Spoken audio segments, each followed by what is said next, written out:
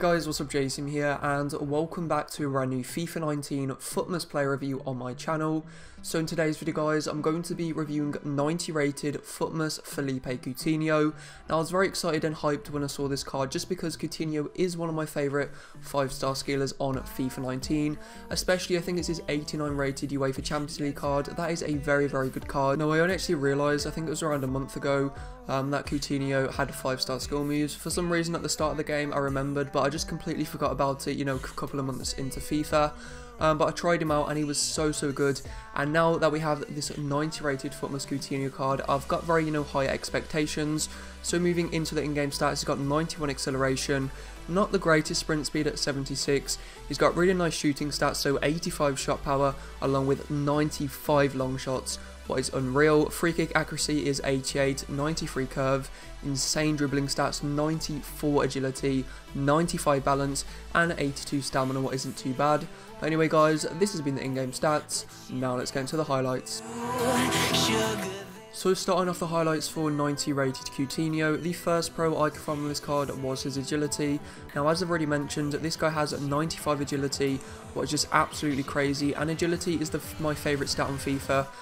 Just because it determines how fast players do change direction, and you know, when you have a player with the 5-star skill moves, the quicker they can change direction, you know, the easier it is to beat players and the easier it is to go, you know, into the next skill move as quickly as possible. So Coutinho's agility is so good, and he's one of the smoothest and fastest skillers on FIFA 19. You know, he may not have the highest sprint speed, because of his really good agility and acceleration, he's still very good at beating players. And then the next pro after that I could find was his long shots. Now as expected, he has 95 long shots as his base stat, and if you do start to apply like a Hunter Chem style to him, or like another Chem style that does help to improve his shooting, you can get it all the way up to, you know, basically 99. So that's absolutely crazy, and Coutinho can take some very nice long shots.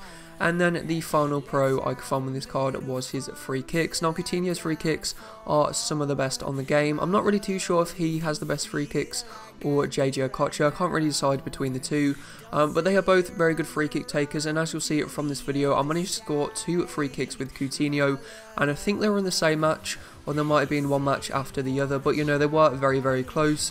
And then the only con I could find with this card was his strength. Now as expected, he has like 50 strength, he's not the tallest of players, so he does get pushed off the ball quite a lot, but apart from that, this card was very good. So guys, this has been the highlights.